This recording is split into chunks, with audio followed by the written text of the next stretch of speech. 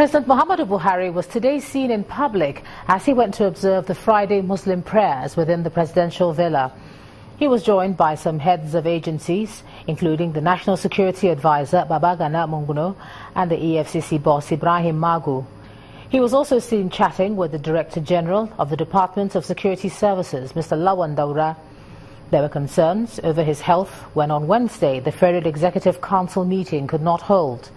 Last week Friday, the Governor of Kaduna State, Nasir El-Rufai, had advised people to reduce visits to the villa to give the President time to rest. Now, it's no longer news that Nigeria's northeast region is in dire need of global assistance to overcome the fallout of the insurgency witnessed in the last couple of years. And as part of efforts to tackle this challenge, the international humanitarian organization OXFAM is calling on the global community for urgent support while asking Nigeria's government to do more to give every region a sense of belonging. The executive director of OXFAM International made this comment in an exclusive interview with our correspondent Ronke Raji on the sidelines of the World Bank IMF spring meetings in Washington, D.C.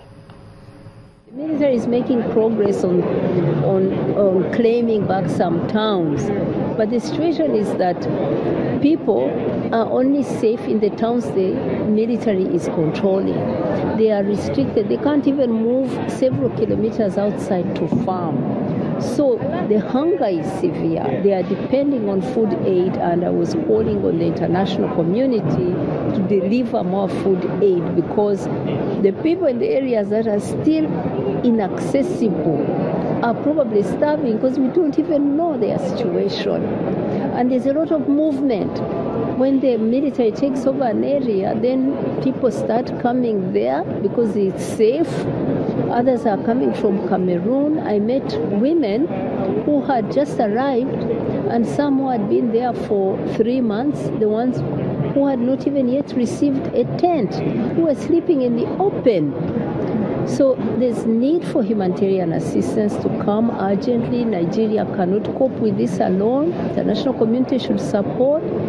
But ultimately, the Nigerian government, which is a rich government, needs to put in long-term solutions to the conflict, end the conflict, and to develop the area. Let's cross over to Abuja now. Here's Ivy Clem. Hey, Ivy. Hello, Ijoma. Serious concerns have been raised over the rising cases of kidnapping, thuggery and ritual killings in Bauchi State. To salvage the situation, key stakeholders, including religious and traditional leaders, met with police authorities in Bauchi to deliberate on safety and security measures. At the meeting, it was agreed that urgent steps need to be taken to address the situation before it worsens, including strengthening collaboration between the police and the community. These are religious leaders, members of various traditional institutions and groups gathered here with the Nigerian police and government to discuss safety and security issues confronting the state.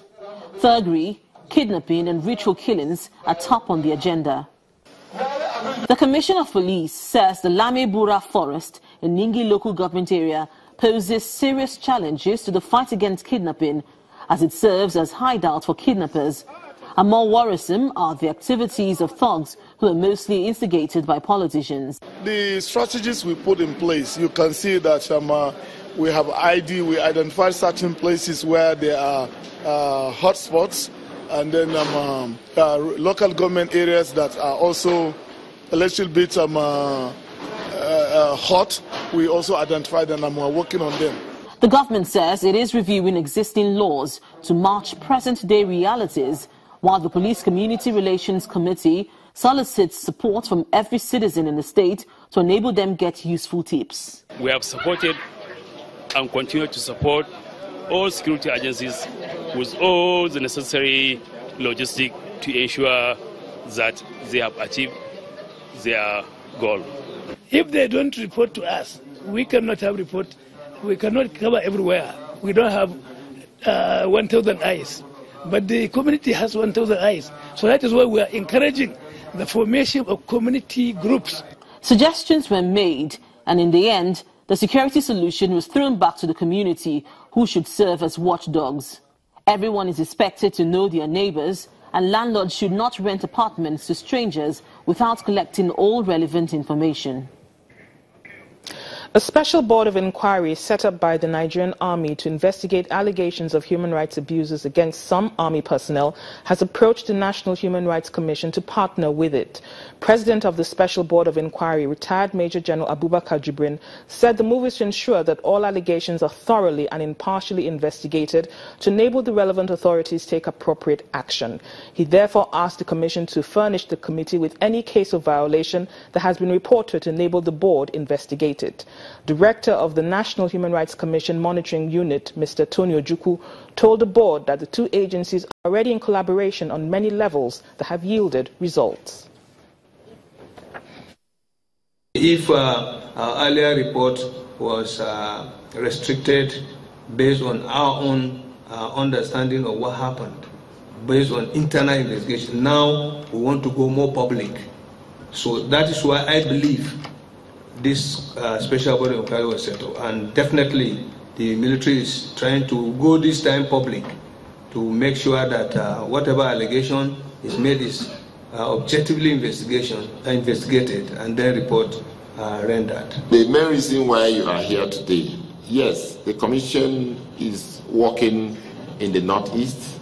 The Commission has 24 state offices now, covering both the Northeast and the Southeast, where your interest lies in terms of allegations of human rights violation.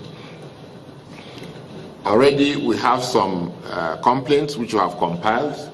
At the closed door session we'll be able to look at this critically, but on a balance of issues, most of the complaints we have received already, like in the Northeast. This was also reported to the military authorities. Some of them had already come up even before the court-martial and treated. And that is a conscious effort to respond to military, to human rights violations which have been passed already to the Nigerian military. The Academic Staff Union of Universities, ASU, Ambrose Ali University, Ekpoma, Edo State, has called for the immediate redeployment of the State Commissioner of Police, Mr. Haliru Gwandu. The union members made this call while briefing newsmen in the state capital, where one of its members was allegedly brutalized. What can best be described as a cold war is currently raging between the Academic Staff Union of Universities, ASU, Ambrose Ali University, Ekpoma, and the Edo State Commissioner of Police. The whole episode started with the alleged brutalization of Professor Sunday Edeko, a professor of law in Ekpoma, by the Commissioner of Police Special Squad. The news of the alleged brutality went viral, prompting this reaction by the Edo police boss. There was never a time the professor came to complain against any of my policemen. Again, while parading suspected criminals at the force headquarters in Benin City on Tuesday, the Edo State Police Commissioner told newsmen of the recovery of firearms from some senior lecturers at the Ambrose Ali University, Ekpoma, whom he accused of mentoring young cultists. We have recovered them from one Dr. Obo Joseph. His age is 64. Ambrose Ali University, Ekpoma. One pump action, 2 double-barrel gun, 26 live cartridges. The Academic Staff Union of Universities, ASU, Ekpoma branch, is not taking these allegations by the CP lightly. The union bears its mind at this press conference. The story on our university is not only spurious and unfounded, it is also a calculated attempt to bring the name of this university to public ridicule. While vowing to pursue the matter to its logical conclusion, they want the Edo State Commissioner of Police to urgently provide answers to the following questions. When and where was this wonderful arrest of professors made? How come the commissioner disclosure of alleged discovery of 14 dead bodies is coming on the heels of reporters of our union over the brutal police brutalization of Professor S.C. Edeko? For now, the two parties in the matter insist they are acting lawfully. However, only time will tell how this tussle will finally resolve.